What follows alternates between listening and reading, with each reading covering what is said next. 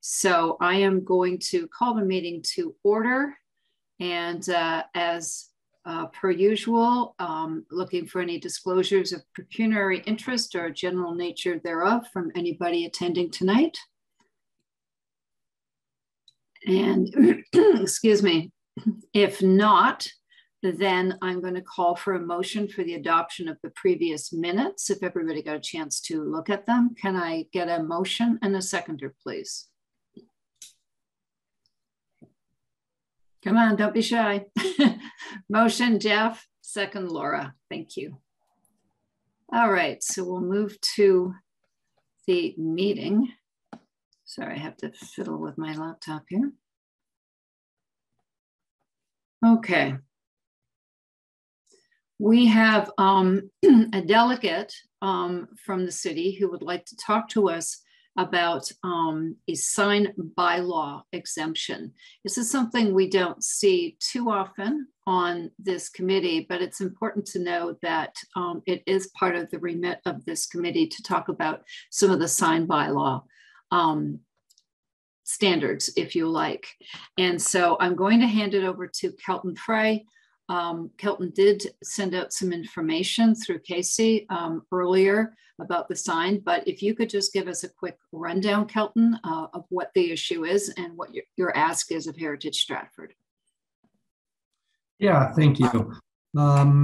So staff received a sign variance for 35 Waterloo Street North to add 5 sign frames on the city-owned fence along Waterloo Street, William Street, and Elizabeth Street.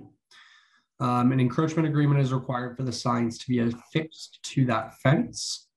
As per the zoning of this property, the only sign allowed is one address sign, which there currently is on the corner of Waterloo Street and William Street. I completed a site visit to see if sightlines would be affected and found no issues with sightlines in regards to pedestrian and vehicular traffic. The sign frames will be made from a stained cedar lattice and be mounted on the fence. The signs themselves will be made of vinyl and affixed to that frame. City staff will not have discretion over what messages are displayed and for what length of time they will be staying up for, as this is classified as a change copy sign. The Planning and Heritage Committee has referred this sign variance application to this Heritage Stratford Advisory Committee for their consideration and input. I am going to share my screen to give you a little overview from what has been proposed to us. So this is the Falstaff Family Center. This will be the sign frame with the wood lattice.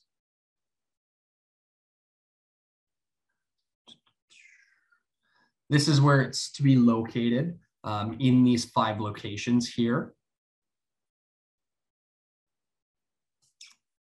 Survey. So here's an example of what they're going to be proposing to be put on these signs.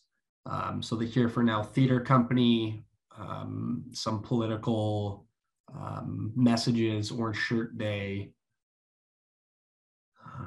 Here for Now Theater Company.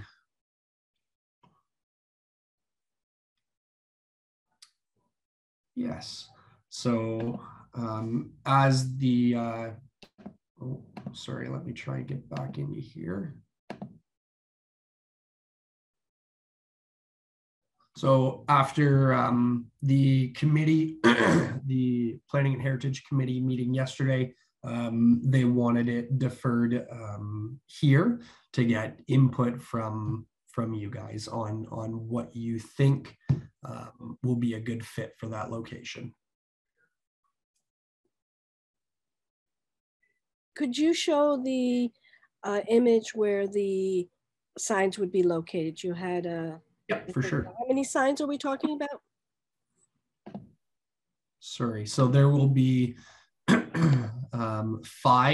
permanent frames on the fence, and they will be allowed to change the copy of those signs as to what they're saying.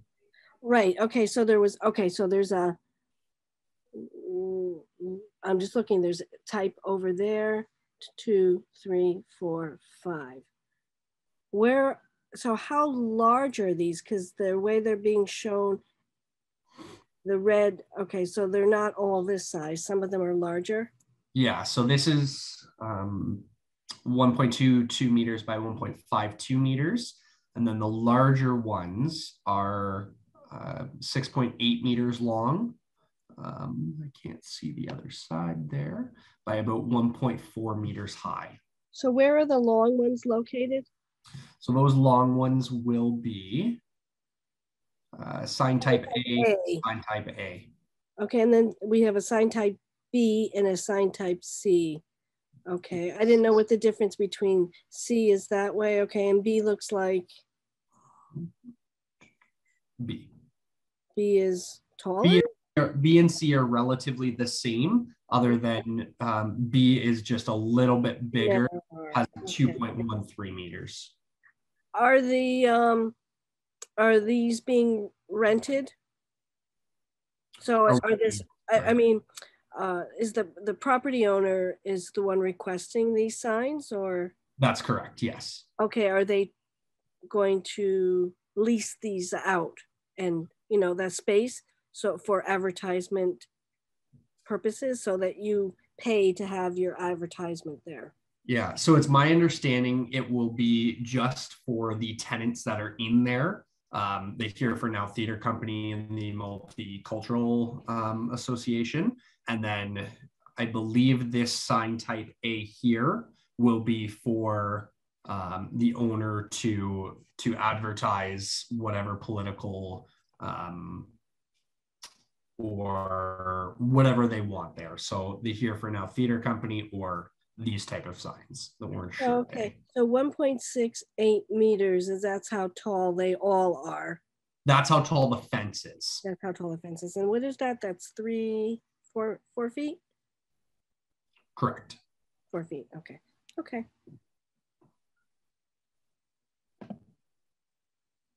Sorry, just to jump in there. I just wanted some clarification because I didn't, just wanted to know the whole scope before we talk about it more.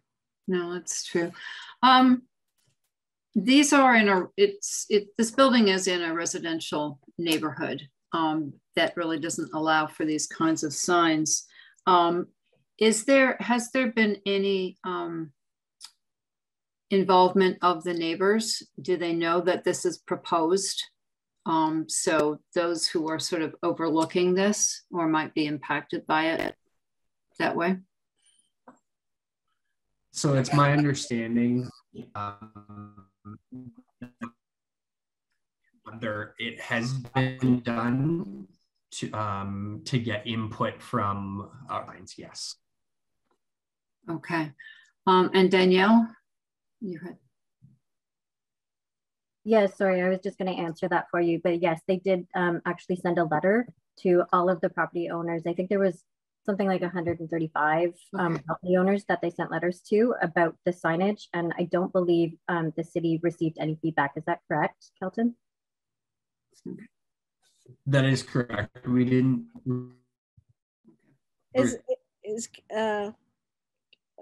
He's breaking up any feedback.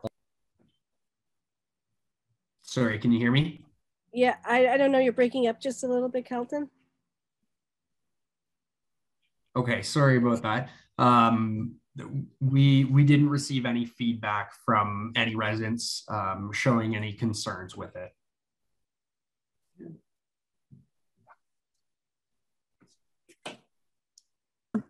Yeah, I don't believe this property impacts designated buildings. I should have checked to see if non-designated list would be impacted by it. Sorry, Miranda. But that was just the other question I had. Sorry, go ahead. Oh, I'm sorry, I interrupted you. Go ahead. No, I was just, that was, just the other thoughts that I had about this. I have a couple questions. Is there a certain time frame that these are going to be, the signs are going to be there for? Is it like is it a limited period of time, or is it indefinite, or is it, you know, a 1, 2 years, 5-year kind of allowance? So after speaking with the applicant, they had stated that there is going to be lots of times where there is no signage up there and it's just an empty frame. We cannot control that. They would be issued a permit for the sign frames only, and we can't control how long they have them up for or anything like that, because a simple change in the copy or the message. Okay, you're breaking up again, Kelton, at least for me. Yeah, for me as well. Does not require a permit. So the other issue, Kelton, was that the fence itself is on city property and not owned by the Falstaff Center. Is that correct? Sorry, can you hear me? Sorry, you froze again. Can you hear me? Yes. Okay. Sorry, could you repeat the question? I was having some connectivity. So my question was that the other issue here is that the fence involved is not owned by the Falstaff Center. It is actually on city property, correct? That's correct. And they would have to enter into an encroachment agreement with the city. Would the city not have any ability to have a say over what these signs look like? You know, if there's going to be an agreement between the city and the property owner, wouldn't the city be able to have a bit of say in what these signs would look like? So we cannot, we can't, all we do is permit the size, the type of sign, the area of the sign. There's no way for us to limit what they can say on it. Okay. The material then, I guess because the signs would be frequently changed, they're looking for a type of material that can be changed easily, but often though that kind of sign is not, I don't know, it's not always the highest quality sign because it's something that gets changed frequently. So yeah. One thing I did want to mention about the Falstaff Center is that it's a Part 4 designated property. Is that correct? Can somebody? I believe the Falstaff Center is designated, yes. Of a Part 4, okay. Yeah, none of the buildings around it are, but it is. No, I think though, if I remember correctly, because I worked on the designation for that property, I think the forecourt is part of the reasons for designation. So the forecourt being that park area in front of it is recognized as part of the reason for designation. And I guess my hesitation here is that these kind of signs may take away from that, I guess, the beauty of the site and the I guess heritage look and feel of the site. And these signs would start to become like an advertisement look. So I guess that would be my concern. I mean, if they were permanent signs and they were ones that were wood and they were of a certain quality and they're there, and and there was a bit of ability to have some say in what they looked like, then you know, that would be another conversation. But right now it's something that would be likely frequently changed. There's no copy control. It would just start to look like advertisements. And I appreciate the fact that that's what, you know, they're trying to advertise what's going on in the building. And I appreciate that need. So that would be my comment right now. Barb? Is that not what they're already doing, only without the frames? Don't they already hang signs on the fence? Am I wrong? I thought I thought that's what I've seen.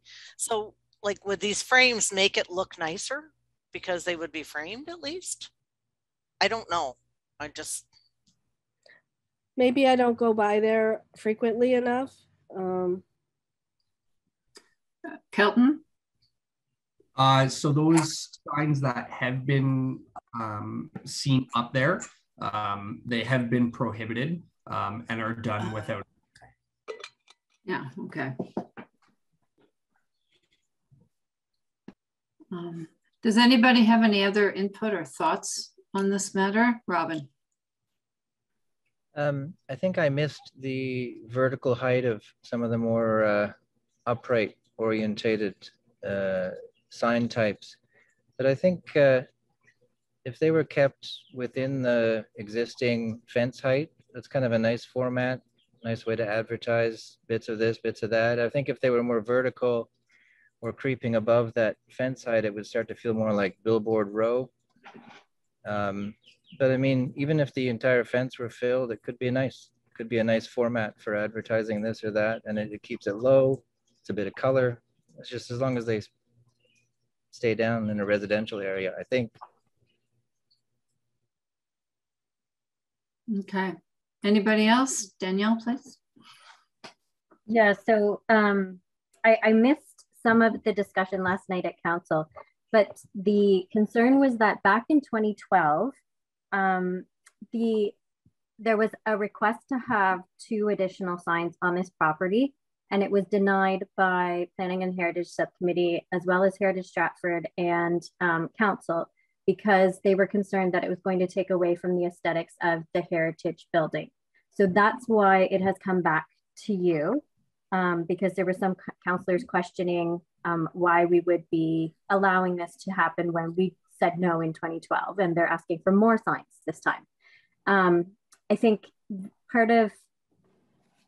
I think that the culture has changed, and I think the use of the property has changed.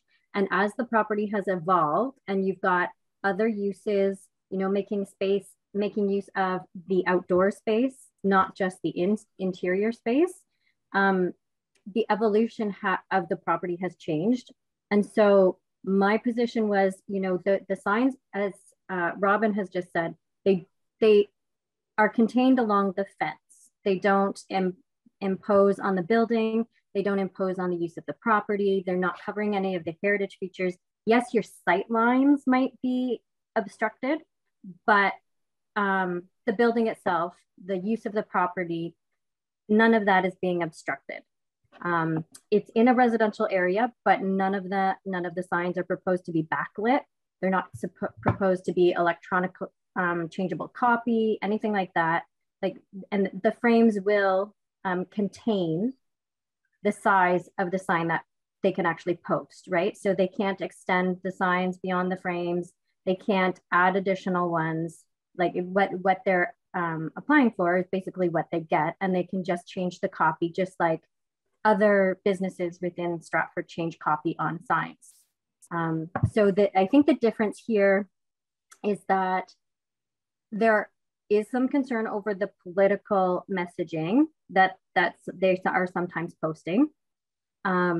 There is concern that they are advertising a number of different businesses and opportunities that are utilizing this space, such as Here for Now Theater. They have the middle year school that is posted a sign on the property. But I don't know how that's any different really if you have a freestanding sign in a plaza that advertises every single use within that plaza, right?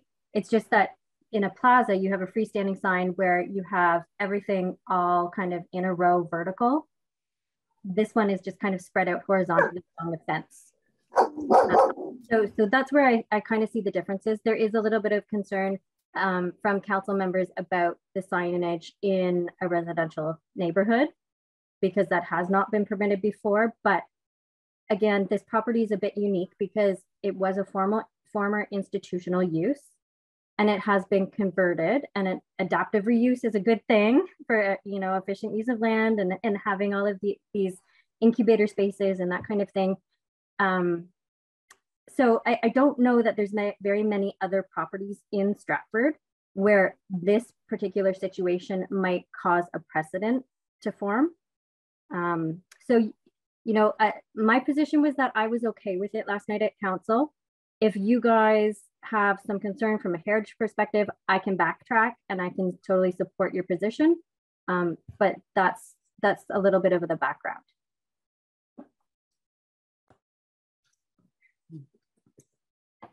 In terms of my positioning, I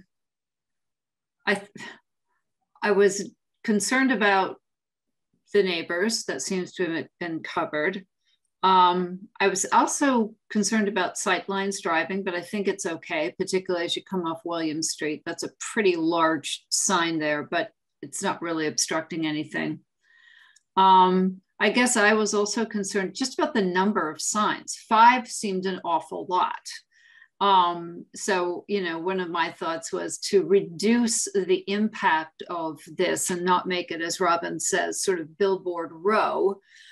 Maybe look at a lesser number, because I'm not quite sure why you need 5. I understand why they want one as you're coming up Wellington, because it's right there.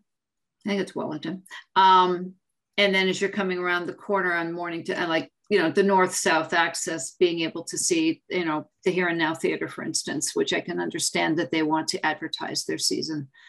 So that was just my other comment, was the number of them seemed to me to be a bit excessive and would detract potentially from the building. But you're right, Danielle, it is quite a unique property at this point.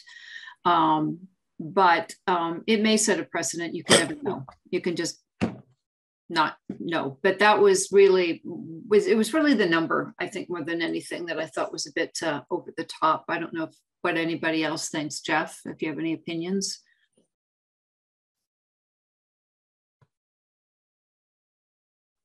Sorry, having trouble unmuting. Yeah, I think if you would have asked me yesterday if there were signs on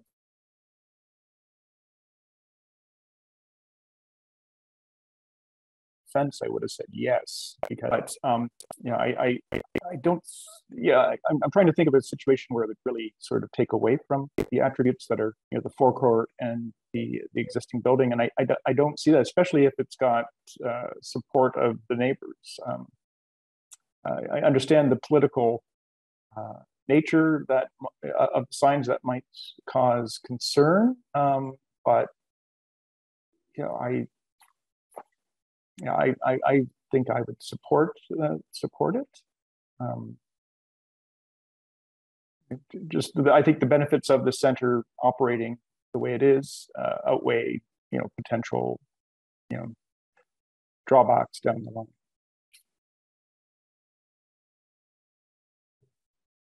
Thanks, Jeff. And I guess I'll just jump to Barb. Do you have any thoughts or you'd like to share? I think I agree with Jeff. I feel like I see signs there all the time.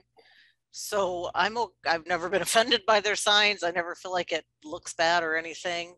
If anything, it kind of looks more like a school again with the signs there. So framing them doesn't bother me. I agree, 5 is probably a lot. If they'd asked for 4, maybe we wouldn't be as hesitant. I don't know, but I think I'm okay with it. I think we need to note, Kelton, let's take Robin's input, billboard row as a potential, wanting to maybe reduce that number. I don't think any of us have too much of a problem with the signs. I know the city will want some kind of usage of the fence to be addressed, but I think from this committee, you're getting general approval and just maybe, Can I jump in there, Cambria? So I'm still hesitant. Okay. I support the position that you mentioned about reducing the number of signs, but also I would reduce the size. There's a couple, those long signs seem to be excessive. And so I would be looking to reduce the number of signs and the size.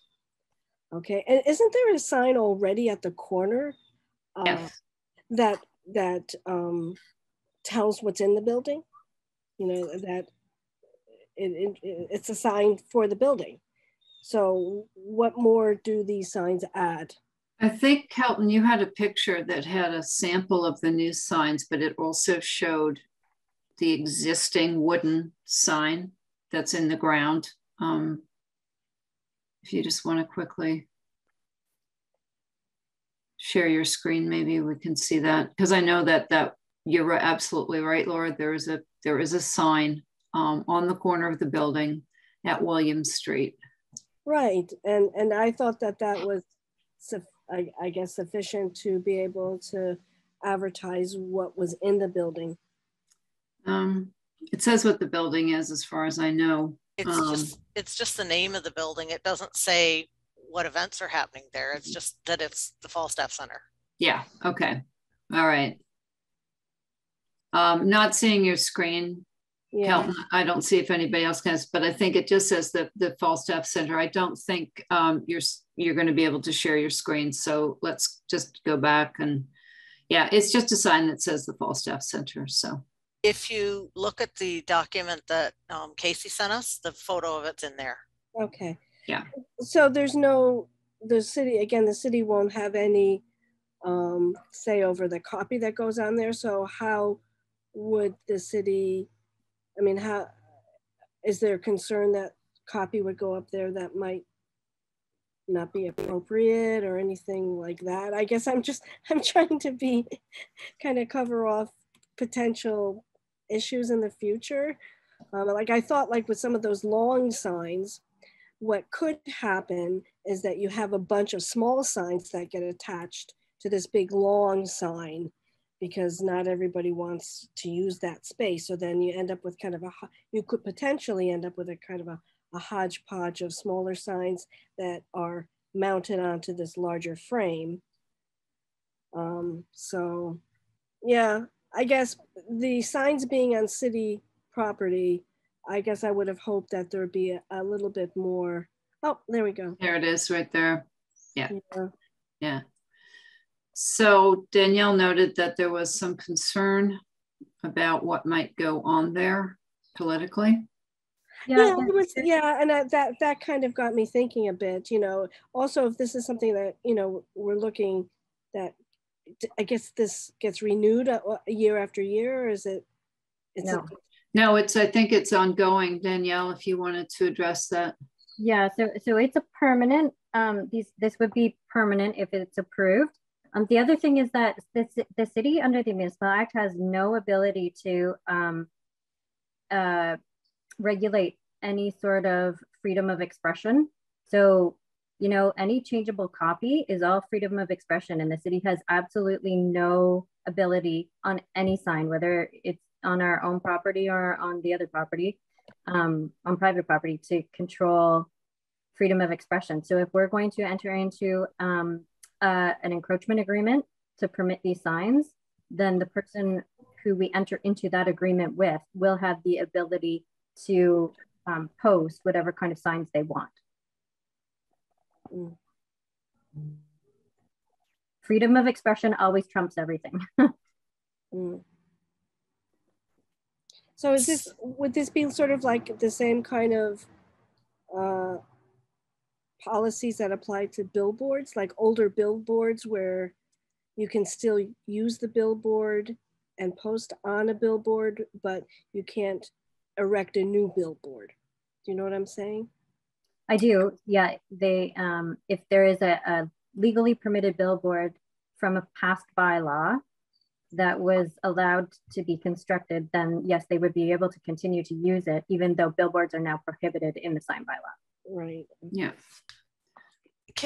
If the Falstaff Center were to be sold and turned into something else, would the encroachment agreement continue for the new owner, or is that something that they have to renegotiate with? Yeah, so usually agreements have a clause in them that any successors or assigns assume the agreement, that they would be bound to whatever the previous property owner has entered into. So is that, like, to me, if you look at what the Falstaff Family Center does, I don't think we need to worry that they're going to start putting anything really inappropriate up, because they're a community-based group. But if they were to sell it, could we end up with somebody who's going to put advertising up there? Yeah. That would be my only concern in terms of just, I don't think they're going to do anything, but a successor might. Fair enough. I think we should note these concerns in our response. I'm not sure if that's, as Danielle said, it's freedom of speech trumps all. So, you know, it's a concern. I think it's also shared, it sounds like, by council, some members of council. But in terms of our input and the impact of these on a designated building, I think that we're all relatively supportive, but have concern about the number and the size of the signs. So I think that's what should be going back then to the committee, that we would perhaps ask for the Falstaff Center to come back with less, if we could. Hi, is that Kelton? Are you calling in? Yes, sorry, I'm on the line now. Some technical difficulties. My computer was not running right. We've all been there. All right. I don't know if you heard what I just said. Yes, so I can go to the applicant and see if there's something that with a lesser signage, was it smaller signs as well that you guys were wanting? Possibly slightly smaller and lesser, because at this point, when you look at, you've got two small signs at the ends, then two big ones, then two other big ones in the middle. It does look like it's ringing the property a bit with some fairly large signs. So just less mass, I guess. And maybe, you know, try to cut down on the number. Maybe less mass will do the trick. But just right now, if you look at that site plan, it's really quite ringed with these placards. So just a little less, a little quieter. That might impact any potential for, you know, large political signage circling the building. Yeah. Is there a suggestion from this committee that I can take them, that we wouldn't have to come back to committee? We could say that they agree to the terms of the Heritage Committee, and that you would be in support of that?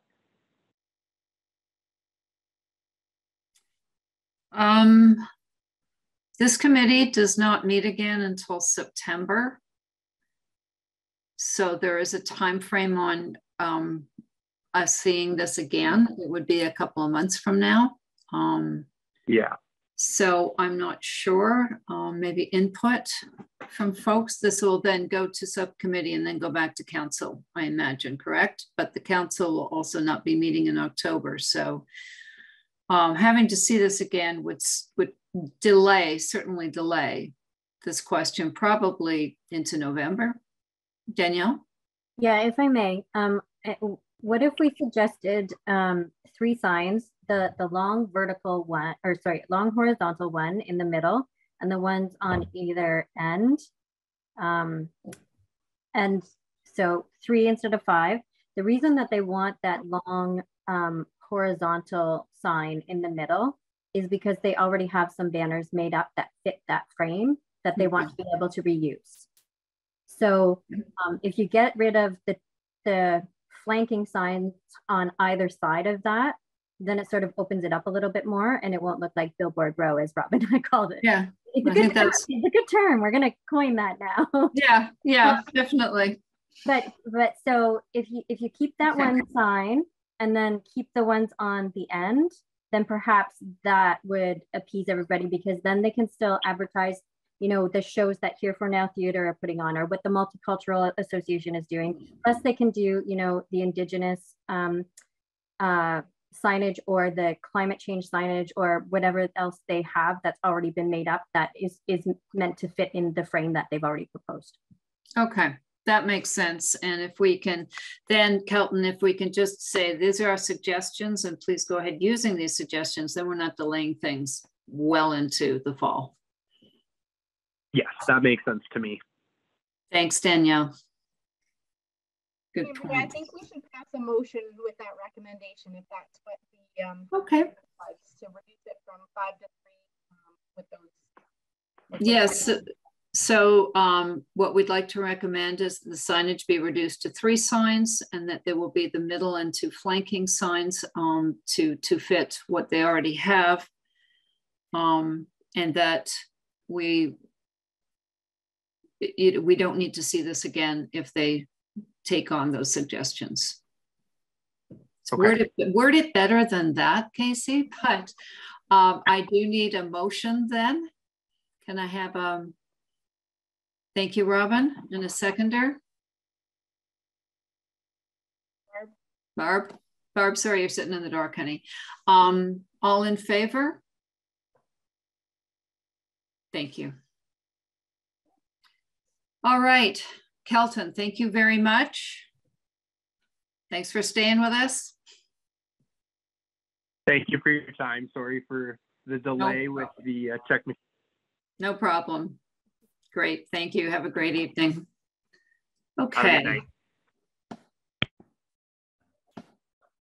Okay, perfect. Thank you, everybody.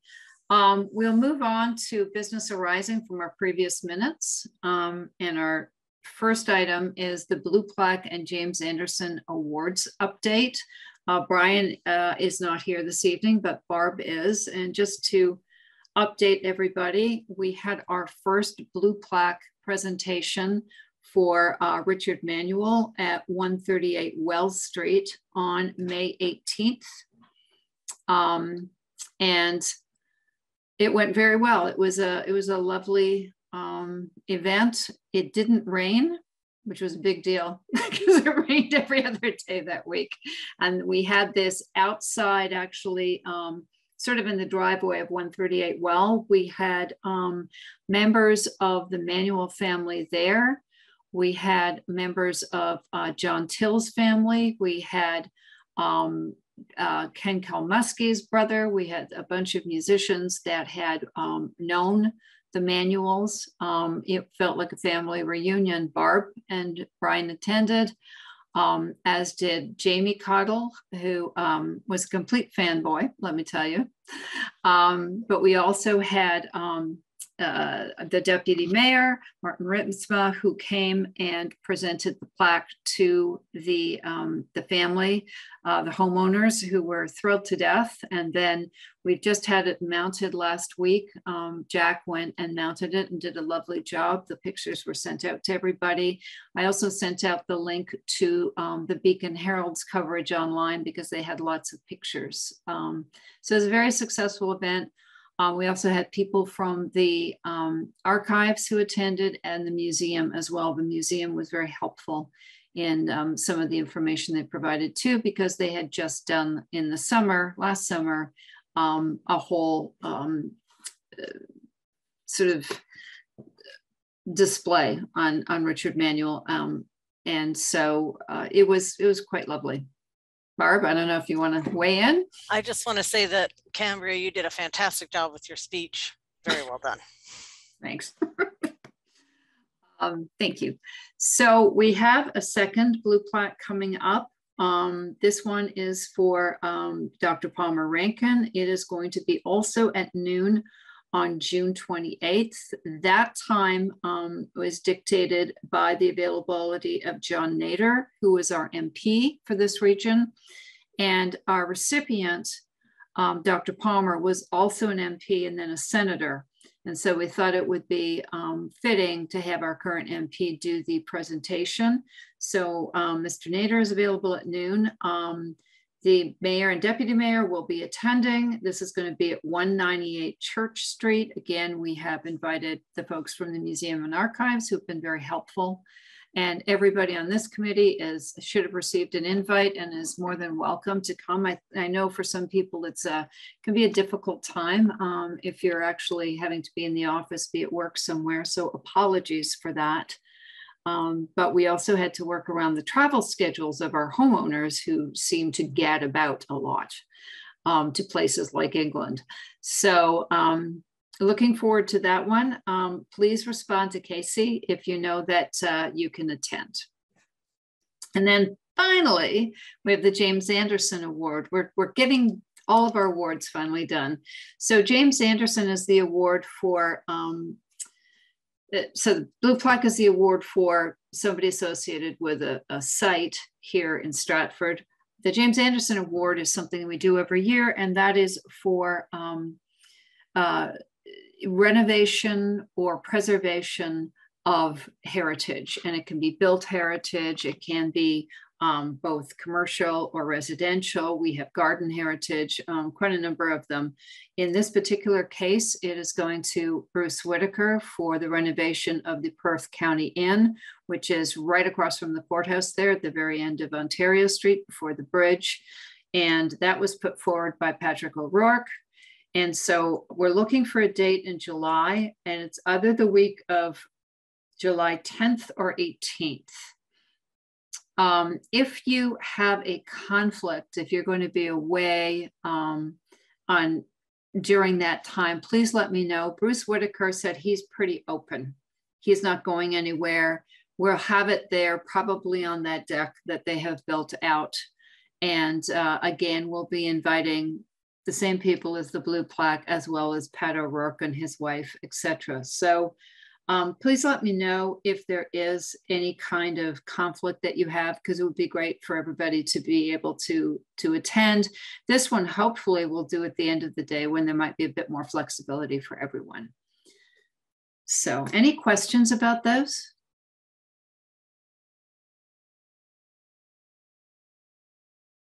We might be able to have a drink at the Perth County Inn. All right. Okay. Barb and Brian are on the committee with me. So we will be keeping in touch with everybody as soon as we nail down that date. I'm going to try and get it back out to everybody by the end of this week so we can put it in the calendars because it's not that far off. All right. Destination Stratford audio tours update. Barb, do you have anything? I don't, other than I have looked and I noticed that the videos were still not been posted. So I'll have to get back to her about those. Okay. But nothing else otherwise. All right, thanks. And I don't have any updates for our community partners and projects. I did meet with a potential community partner this week, but that's more of a stay tuned situation. I should have more information for everybody in September. And so that brings us to 5.4, which is an update on the Perth County Registry Office. I'm going to defer to Danielle and Alyssa. Is there any update? I have nothing. Yeah. I think we may have to wait till the new council and mayor before we see an update on that property. I just think, Danielle, you use the phrase lame duck council at this point. Well, that sounds a little harsh. I understand that starting projects now for council is going to be very difficult moving forward or with the mayor. So I'm assuming that might be the reason why nothing has happened. So their next item is the national, nope, it's our old friend, 265 St. David Street. Okay.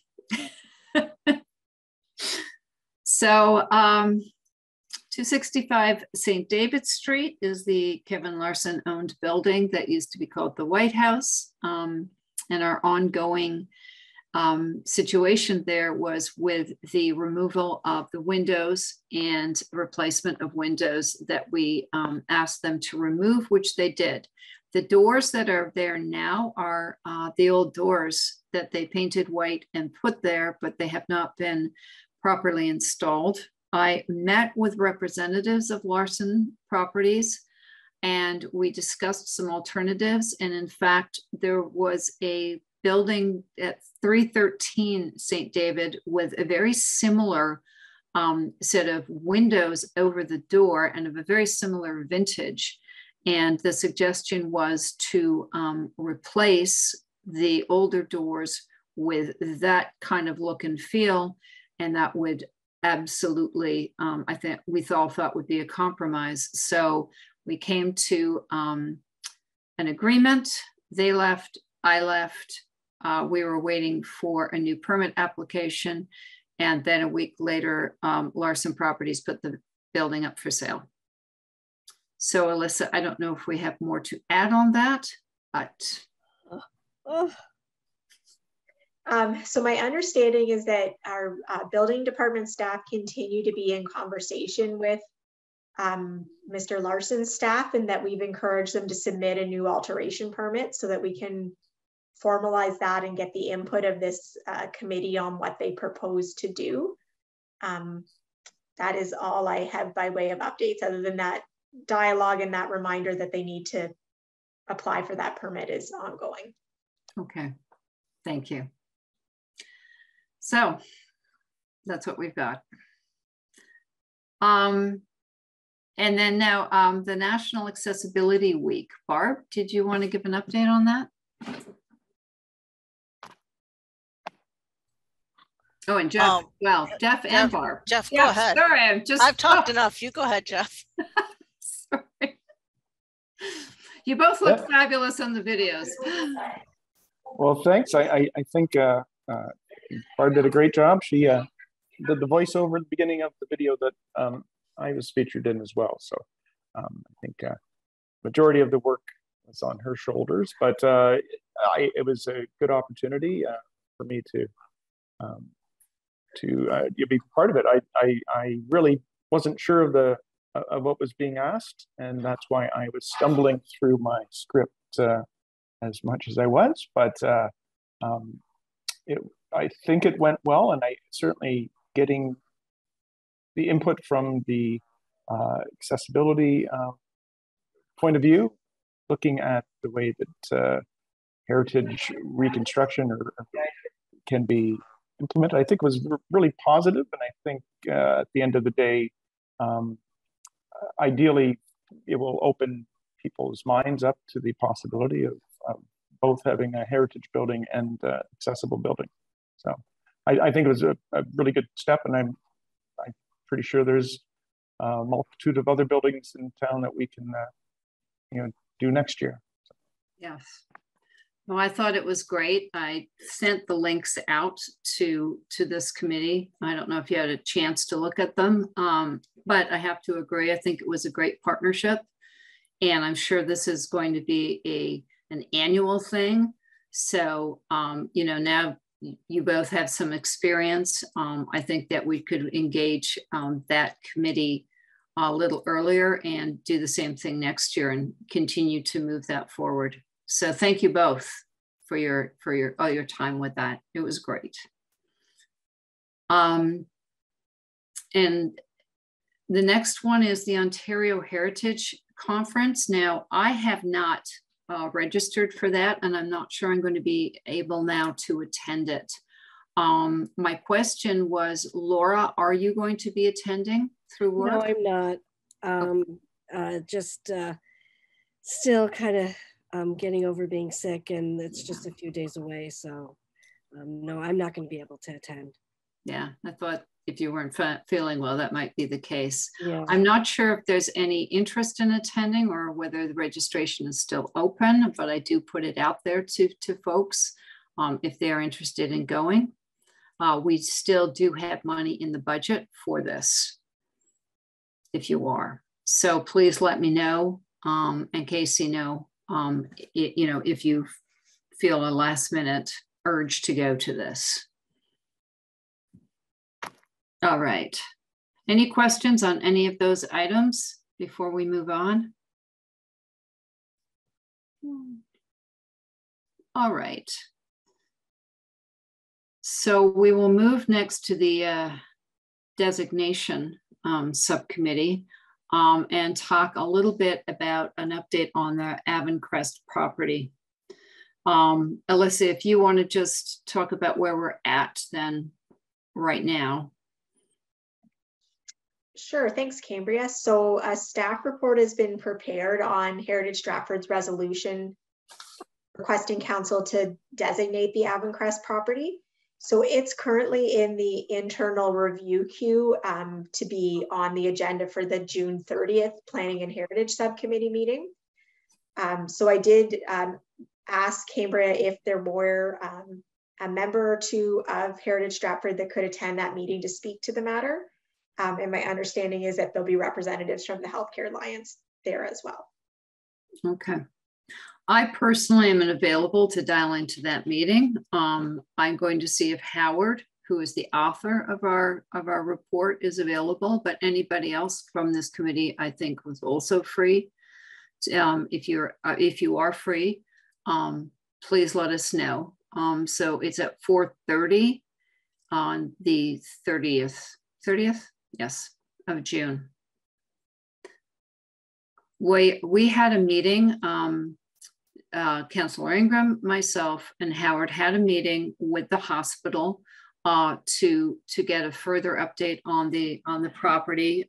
Danielle and Howard were not able to attend our last meeting, so it was a chance to get caught up on that. So Andrew Williams and Francesco were there to answer our questions. And again, it was a very cordial meeting. I think they were reasonably transparent in getting a little bit more information out of them about their timing, about some of their development conversation, situation, wishes. We didn't really move the ball any further ahead, but they did share that they want to move quite swiftly on this, although they're not going to sever that building until March of 2023 in terms of severing off the utilities for it. So there's a little bit of time there to maybe work with them on something. Danielle, feel free to kind of share some of your thoughts on that conversation. Yeah, they were pretty clear that they're really focused on spending their healthcare dollars in the health community, and that they're focusing on health and wellness for that property, and that they have had no interest whatsoever. It has been very clear to them that if the building was demolished, the property would have some interest because it is worth more without the building on it for potential developers. They also talked about the cost of remedial work. They have done a phase 1 environmental and it did come back clear. They've also done an abatement report. So the roof is going to need to be repaired if they don't move forward with the severing of the utilities and the demolition of the building. The roof alone is $2 million. And there was another $1 million. I don't have my notes. I think it's the roof is $1 million and the demolition costs were $2 million, including the hazardous materials removal, because of course the place is just full of asbestos. Yeah. They also talked about the need for, there's a couple of partners that they've been talking to. They talked about long-term care. They talked about some offices for medical practitioners. They talked about the need for surface parking because structured parking is just far too expensive, which is really unfortunate because that is going to take up a large component of that site. But I think the end result is that, you know, they will fight designation, and demolition of the building is where they are going to proceed. They did talk about having some sort of like heritage recognition corner within the new building, so that you could have, you know, pictures of the old building. You could have potentially like a video walkthrough or a fly through. You could have some of the brickwork and, you know, windows or doors, and recreate something like that in so that when you walk into the main foyer of the new building, then you sort of experience the history of the site. So some sort of commemoration area within that new foyer of the new building is sort of the way they're leaning. But I think the rest of it you covered really well, Cambria.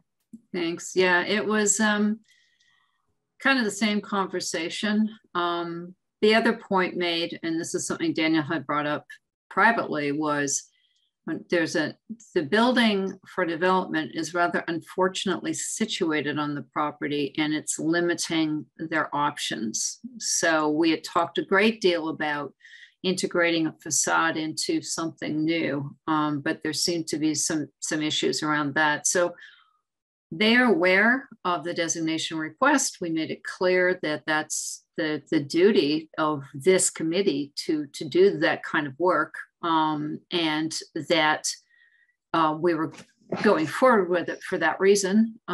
So that's where we're at.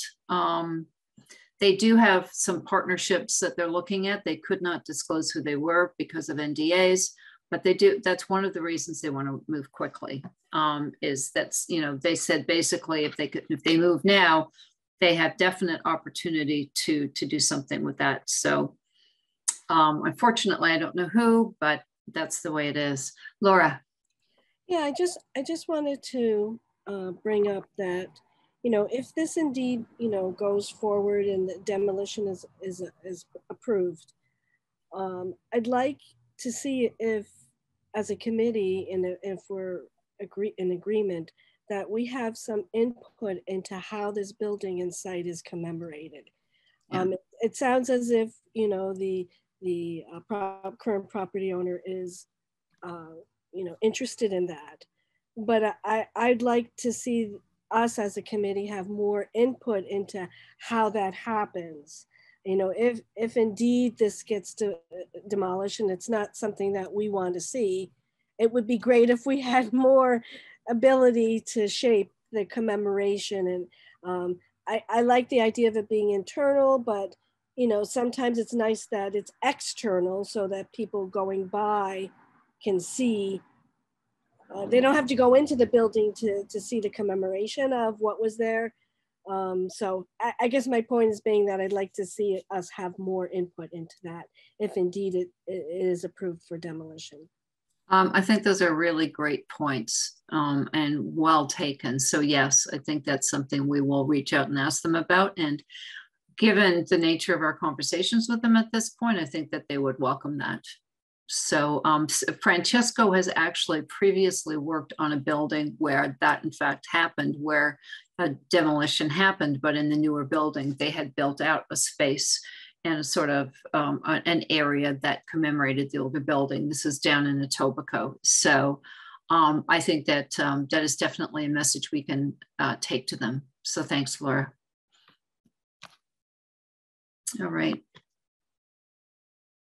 If there are no further questions on that, I'll move to the non-designated properties register and Miranda. Sure, thanks, Cambria.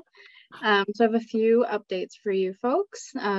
So last Tuesday, June 7th, we launched the Engage Stratford page for the, primarily for the phase 2 properties that were passed in the council resolution in 2020.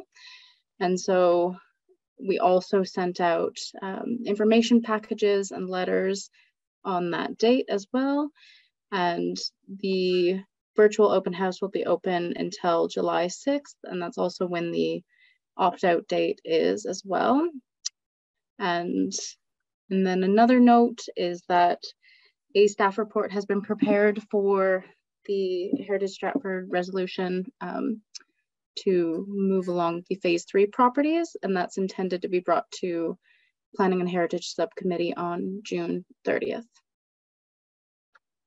Okay. Perfect. Thank you.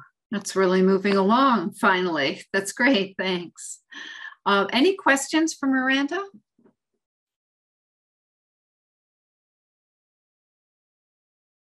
Okay. I know somebody who got her letter. So she's not opting out. So there.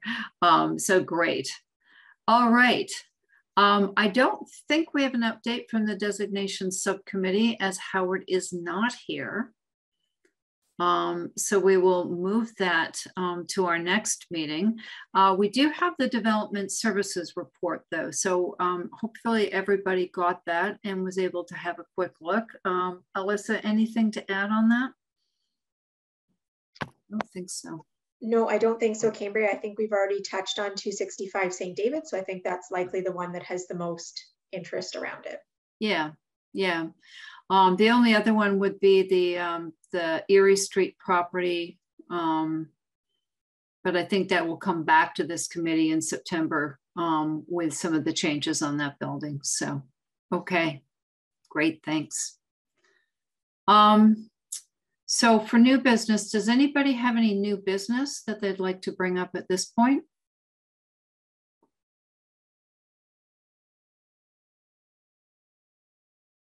Well, I have two new businesses.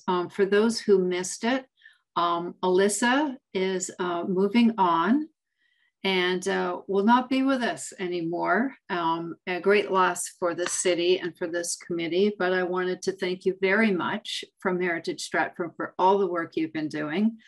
I think you should apply to sit on Heritage Stratford if you're not working for the city. I mean, come on, now you know all about it. But wishing you the very best and enjoy your summer and being with the little ones. That's terrific. The best time to be with them. Yes. Thank you very much. And I also wanted to note that based on our motion back in January, this is actually my last meeting chairing Heritage Stratford. Yeah. Everybody remember that meeting? I was hoping you were going to bring it up. Yes. So we do break till September. And so the agreement had been that I would stay as chair and be as chair till June. It's June, people. And then there are 3 meetings in the fall: September, November, and December. There is no October meeting because of the municipal election. And so currently I am chair and Brian is the vice chair. I was really hoping to talk to him, or at least have him here tonight, because we were thinking that we could possibly just sort of switch roles and he could chair the meetings in the fall. I will be on the committee until the end of the year, but I'm not going to be in the chair position because the whole reason for making this switch was to have a little bit of succession planning moving into the fall. And then, you know, my last meeting will be December. So that had been the discussion we were going to have. Brian is not here right now. So technically, I think anybody can step up to chair the meetings. It's you know, the chair doesn't have to chair. It can be anybody that we designate to chair that specific meeting. So at this point, does anybody have any input on having the vice chair be at least chair the first meeting, or is there anybody who, you know, do you have any alternate ideas on this? It's a very new plan. This isn't usually done. Please, you know, share any input you have right now, if you have any.